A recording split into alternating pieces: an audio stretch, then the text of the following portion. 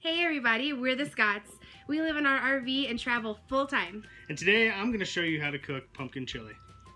In our tiny little kitchen. In our tiny little kitchen with the Instant Pot. It's going to be great. And yes, he said pumpkin and chili together. It's going to be awesome. In February. What?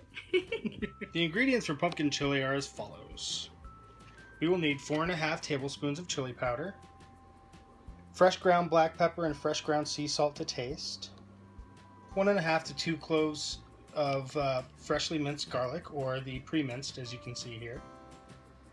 I'm using a pound of lean ground beef. Now you can use a pound of the ground turkey as well. It just depends on your meat of choice for the night.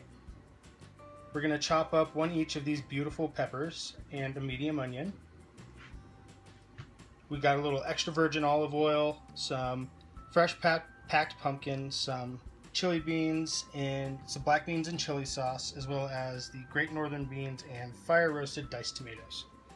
So let's throw it all together and see how it goes. Alright guys, so the first step we're going to take is we're going to throw our meat, in my case the pound of ground beef, we're going to toss that in the Instant Pot and set it on saute, probably at about medium. That way we can start browning the beef while we actually cut up the vegetables. Now as we cut up the vegetables, we're going to add them in with the beef. So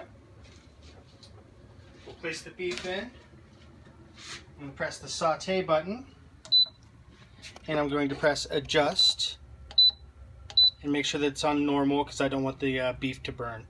It'll beep and it will start to saute the beef. Did you need to break it up or anything in there? Yes, I'm going to let it warm up just a little bit first. Okay. Let it start cooking it and then I'll break it up. Alrighty. While that's starting to go, I am going to cut these vegetables up. Any particular way that you will be cutting them? If you've watched my cooking videos before, you might have seen my diced onion video, so we will be utilizing that today, except I'm not going to be dicing it nearly as small. Okay. And I'm going to show you how I cut peppers. Great. So very quickly, I'm going to show you how I cut a pepper and dice a pepper. So I come around the top and I trace around the crown of the pepper. Then I give it a little twist and I pull it out. Now we don't want any seeds in the pepper or in the pan when we start to cook because they actually make things kind of bitter. So we're gonna... Oh, I didn't know that. Yeah, so we're gonna take these seeds aside. Now also these white parts that you normally see in peppers as well, they do kind of make the flavor a little bit bitter as well, so I will show you how I take care of that. I cut off the pepper butt. Now you can save these for stock if you like. Pepper butt. I like to just come in here and lightly shave out this white piece. And also so fast. Take some of the seeds with it. And so a little bit deeper.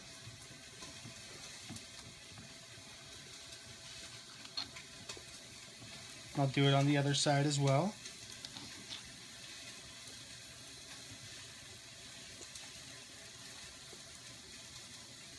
And now what I'll do,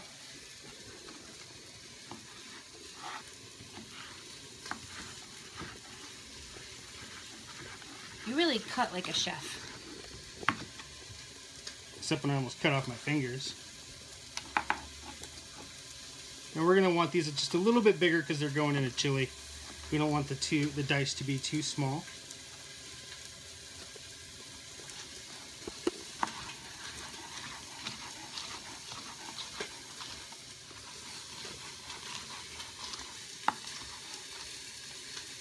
There we go. Now I'm going to stir the beef, and then I'm going to actually add the peppers as I cut them.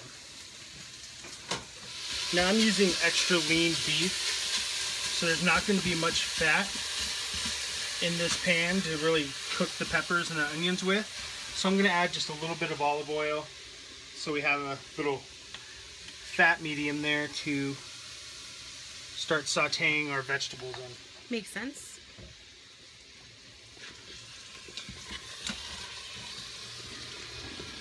Okay, now that I've given that beef a good stir, I'm going to go ahead and start adding in the peppers that I've already cooked, or that I've already cut.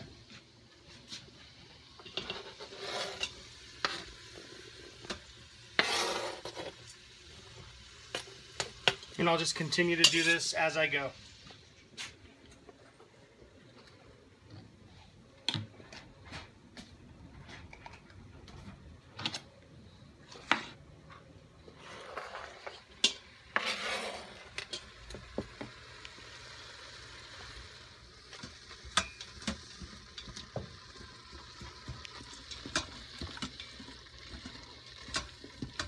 I love that you can saute in this pan too.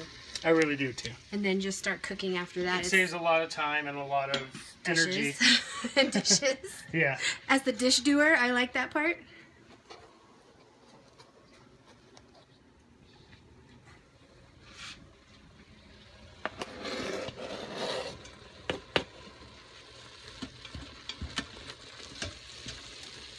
So now we got all the peppers in. Now we're going to roughly dice that onion and add that in as well. Ooh, it got real steamy. Oh yeah, I see you diced these a lot bigger this time. I guess that's chopping, not dicing. Yes. I'm learning cooking terms. There you go. Okay, so now that we have all the peppers and the onion in here, we're going to let this sweat for probably about 5-10 more minutes until the onions are starting to become translucent. So we're sauteing on medium, you said? That is correct, on normal. Okay. So it's been about 10 minutes, and as you can see, my onions are starting to look slightly transparent. Oh, it looks good. I know, right? So we're actually going to cook this for probably 2 more minutes, but before we do that, we're going to add our garlic. Ooh. And so it calls for about 1 clove of minced garlic. Personally, I like more garlic, so I'm probably going to go with more around 2 cloves of minced garlic. Yeah, we like garlic in this family. Which to me is about a heaping spoonful like that. I like big garlic. I've never eaten something where I said, "Ooh, this has too much garlic in it." That just doesn't really happen to me. And so now I'm going to let this cook for another minute or 2. I don't want this garlic to burn, so I do recommend staying around, keeping an eye on it. And so it really won't take long. You can already start to smell the garlic exploding its flavor into the beautiful mixture. And you know what? This is actually cooking hot enough to where I think just about 30 seconds will do it. And so now I'm going to turn the Instant Pot off because I want it to stop cooking. And now I'm going to start adding some of my other stuff. Okay, so now what we're going to do is I'm actually going to add my fire roasted tomatoes first because I want it to cool down this mixture. I don't want it to keep cooking too much. And so I add the entire can undrained. I'm going to give it a good stir because I want this mixture to cool down and quit cooking. So there you go, just give it a good toss. Okay. You look cute when you're cooking. Thank you. Now I'm going to grab my Great Northern beans. I'm going to add those, undrained as well. And then my black beans and chili sauce. That makes this so good. Yes, it does. That was really the thing that made this recipe better for us from the original, is getting black beans and chili sauce instead of just regular black beans. I agree. That was a little genius you came up with. Oh, a little something I found at the store. So now we're going to add 4½ teaspoons. I believe I may have said tablespoons earlier on in the recipe. Uh-oh. But it is 4½ teaspoons of chili powder.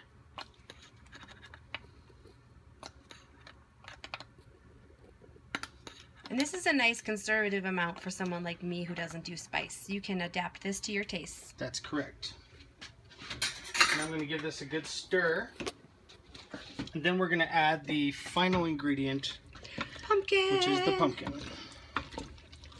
Now I wanted to say, while he's stirring this, I wanted to say about the canned pumpkin. This is not pumpkin pie filling, so if the only time you use pumpkin is making pumpkin pie, this is going to be a different product. This is nothing but pumpkin, just the straight up vegetable or fruit or whatever you consider pumpkin to be. A gourd. A gourd. It's not sweetened or have any flavor of any kind. This is just straight pumpkin. And this is a great alternative for people that... Sorry, there you go. People that can't really handle red chilies because of the acidity of all the tomato, because usually in a red chili you're going to have tomato paste, tomato sauce, and the tomatoes itself. And that's kind of a lot of tomato product, and I have a friend who can't handle that, which is why I found this recipe with the pumpkin. So that's a different base to your chili. You do have tomatoes in here, but not too many. And the main part of your chili is going to be the packed pumpkin. So it's a really good and nice alternative if people struggle with heartburn or any other issues with tomatoes. It gives it a wonderful thickness as well. It really does, and a wonderful flavor. And so when you get to this point, once you're actually mixing up your pumpkin with the rest of your chili, you're going to determine how much water you would like to add. Normally I only add a can or a can and a half of water, and that's one of the bean cans that I would use again. So only about a can and a half is what I use. Now, because it's in the Instant Pot, which uses the water as part of the cooking, do we need to add any more than we would on the stovetop for this recipe? We could, but at the same time you can also mix in just a little bit more water at the end. If it's not watery enough? Okay, yeah. It makes sense. So I'll do about 1 2/3 of a can. I like to be the voice of questioning for all the other people out there that don't know how to cook. So now we're going to give it a good mix. And I think that's a good looking viscosity right there. I think it looks great. I want to eat it right now, but I know that that would not go well. No, it wouldn't. So now we're going to take the lid, place it on the Instant Pot. Ooh, it's really singing. It's singing at me. Aha. Okay, we're going to make sure that this is back to sealing and not venting. We're going to come down here and we're going to press the bean chili button and we're going to let it go for the 30 minutes.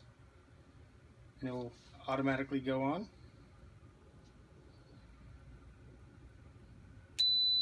And now we wait. See you in 30 minutes, guys. So now, the moment of truth.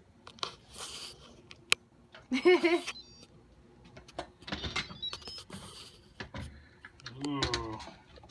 Looks wonderful. Let's go ahead and give it a good stir.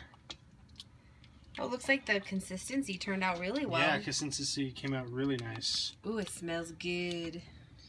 Oh, it does smell really good, yeah. I think I'm really happy with how this turned out. The consistency came out really well. There you go. Pumpkin chili in the Instant Pot. Too easy. Add a little sour cream, little cheese. Oh, I forgot how good it is with sour cream. Yes, and we have sour cream. What?